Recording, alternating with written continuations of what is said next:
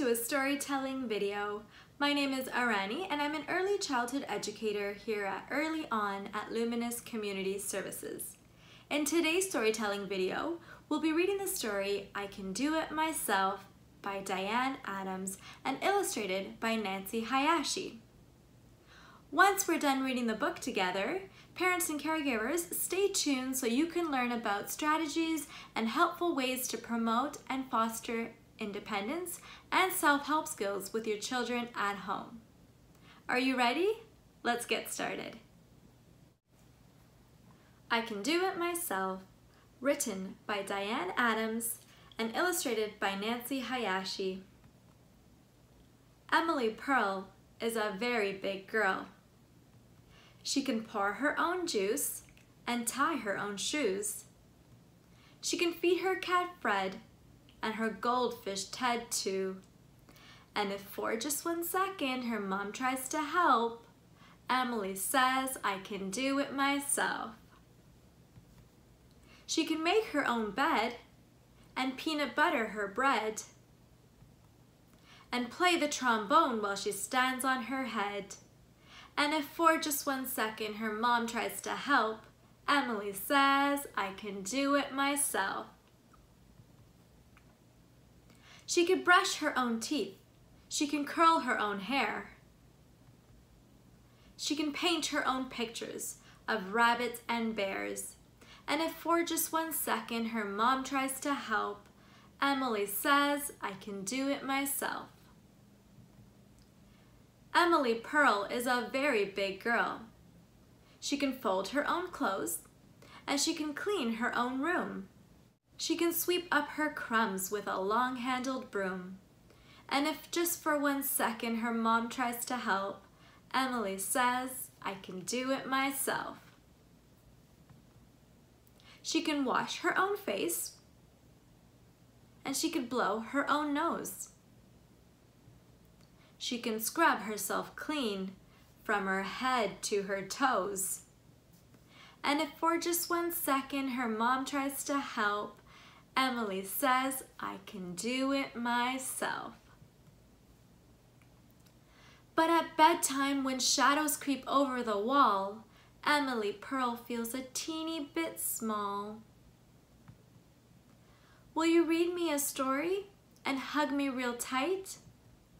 Will you find my bear Binky and keep on the light? Now Emily knows she can do this herself, but sometimes it's nice to let someone else. The end. After reading the story with your child, there's many great morals and learnings that come from the book. You can talk about Emily Pearl and all that she can do by herself, but you can also point out sometimes it's okay to need help and it's okay to ask for help if you need. Some great ways to foster independence and self-help skills at home are by allowing your child to have choices. Allow your child to pick out what they want to wear for the day.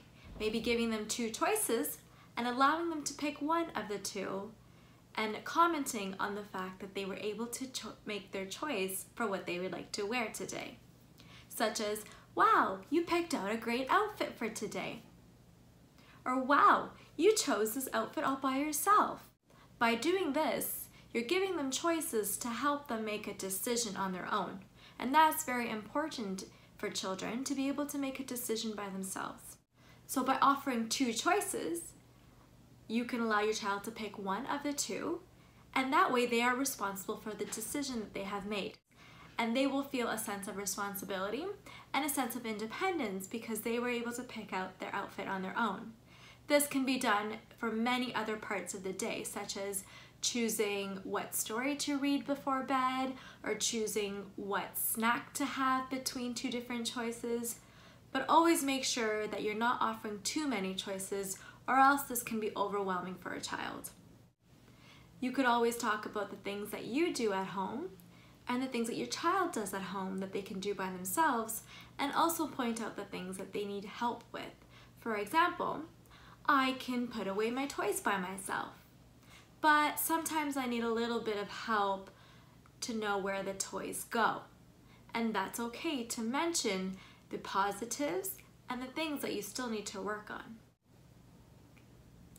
Also remember to always highlight their accomplishments.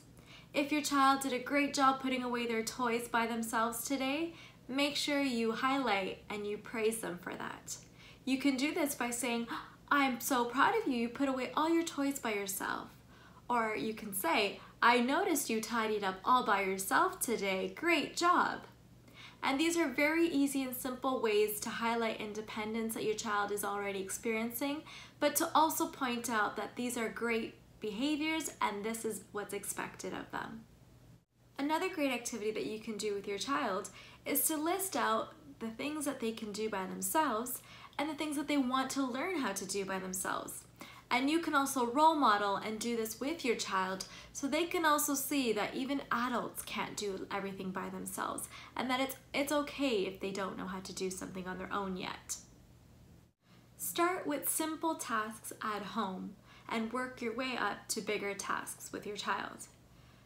For example, you can start by tidying up toys after they're done playing with them, or setting up the table before dinner, or asking them to help put away their dishes after they're done eating.